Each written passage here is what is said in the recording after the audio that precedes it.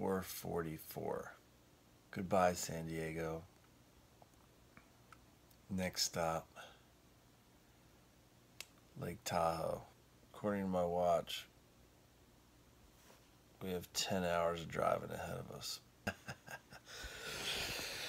Let's go. I stood right here and gave you a breakdown last time I got home. Such a good feeling. Here we are, a month later, I'm back on the road. It's gonna be a hell of a trek. Load it up, let's rock. Hey, good news. We're 20 minutes into the trip and it's raining, and the Green Goblin does not have windshield wipers. All right, just had our first pit stop. We are here in the Midwest. Kidding. We're in Lone Town? Lone something? I don't know. Quick breakfast sandwich. I'm trying to hide my donut like a little fat kid. Fill up, keep going.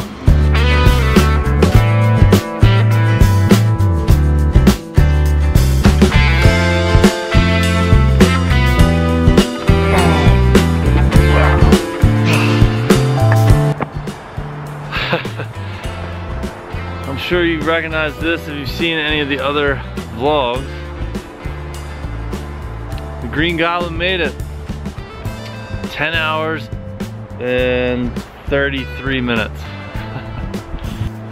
Turning the key. Got a nice quick shower. Feeling good.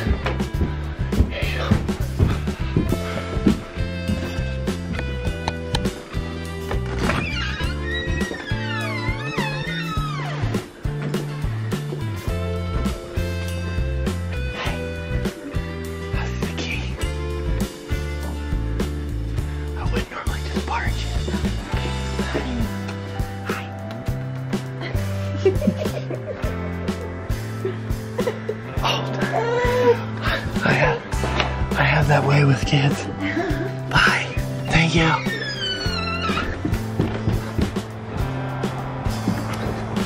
Green Goblin has officially been returned to its owner.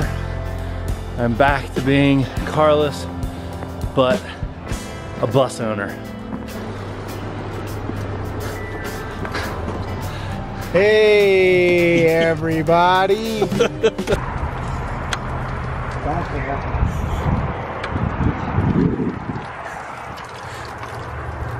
What are you doing?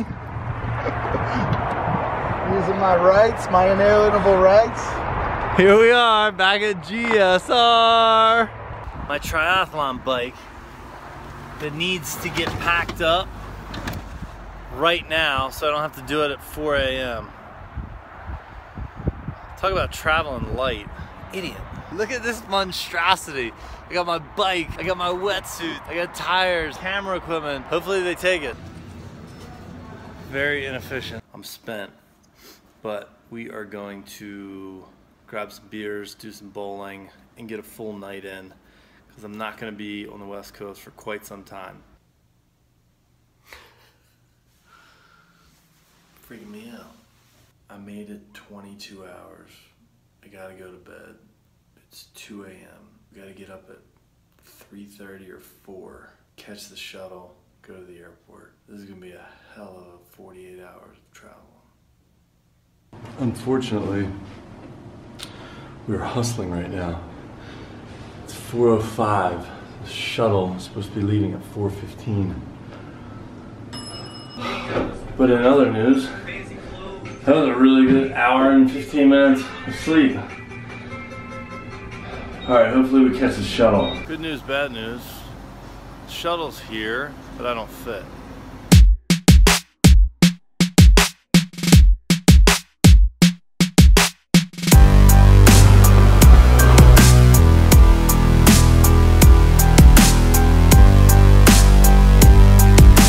Bike made it on alright. Got through security. It is now 5:30 a.m. Flight to Chicago, layover, then on to Philly.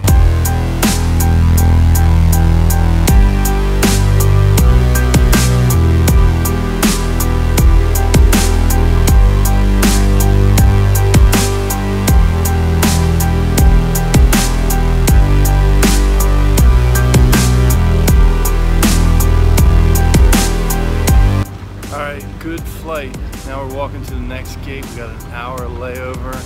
We got a ton of bags weighted down. It is now 12:30. We fly out at 1:30.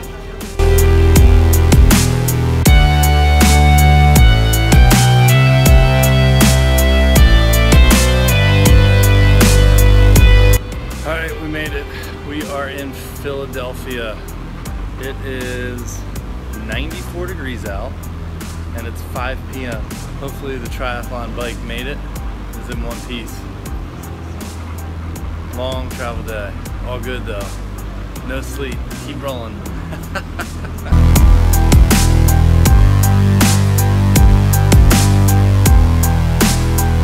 Yup, I am all smiles because my bike made it in one piece. Last time I shipped it, TSA, it is 5:22. Load this bike up, gotta get on the road. It's probably gonna take me about 2 or 3 hours to get to my parents' house. I'm stoked because this means I'm back on the East Coast. I have all my stuff and then turn around and head to London tomorrow. Here's my travel tip. Hello, how are you? I'm doing well. $4. I'm fine with that. Thank you so much. All right, so what was that, Luke? That is my travel tip. My travel tip is when you have a bunch of shit, you don't want to lug it around, you get in a rental car, just leave it. Get off the plane and go straight to the rental car. Why? Because you're gonna beat all the other people that are on your flight going to the rental car. So you sign up for their stupid rewards thing, you get bumped to the front of the line, you pick up your car, you go back and you park it right in front of baggage claim in the short-term parking. Sometimes it's free, however, that's the most I've ever paid, which was $4. If you're being cheap and you're penny pinching, I still think that is worth every cent. Not to lug all that crap around. You go, you get the car, you walk 15 feet, you load it up, and he gone! Per any of my previous posts, vlogs, you may have seen that I say if you're in Delaware, there's one thing you need to do. Gotta do some shopping. I want to share my one and only vent session from my travel day. Number one, you're not allowed to criticize and critique the flight attendant at Southwest, nor are you allowed to give the front desk person a hard time. And do you really think that the person behind the counter that is employed and is starting to work at 4:30 in the morning wants to start their morning off with you bitching at them? So unnecessary. My second part to that, you're not allowed to judge a book by its cover. When you see someone all worked up and you see someone frantic, you see someone wound way too freaking tight, give them a little bit of slack because you don't know what they went through. You don't know what's going on in their world. You don't know how their day's going. So it goes both ways. This is my last point. Honest. My last point is that everyone always talks about how their travel day was hellish. Or, that was a travel day that I'd like to forget. How many times have you driven cross country? If you're on an airplane, you are already way more privileged than most folk. So shut up. Just deal with the breaks. It's not a big deal. I get it. You feel like you're inconvenienced, but so is everyone else. You can either choose to be positive or you can be a grouch about it. And woe is me. This is a long travel day. It's been a long 2 travel days. But guess what? I did it to myself. I picked the flights. I decided to drive from San Diego to Tahoe. I decided to fly into Philly at rush hour traffic, then get a rental car, then drive 3 hours to my parents' house, only to get in the car at mid-afternoon tomorrow and drive back to Philly to fly to London. I did all that. So I'm not gonna say a word to anybody. I'm super grateful.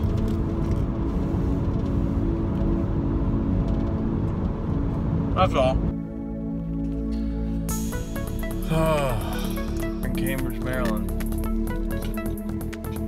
Travel day just about over.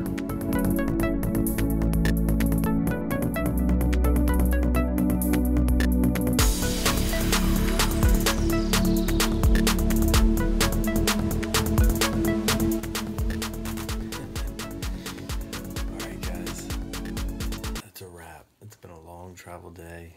Just finished up some editing. Gotta make sure the podcast is ready while I am overseas, so get some sleep. Tomorrow's a new day, and tomorrow's a new travel day. Thank you for watching. As always, much appreciated. I'm out. Smush.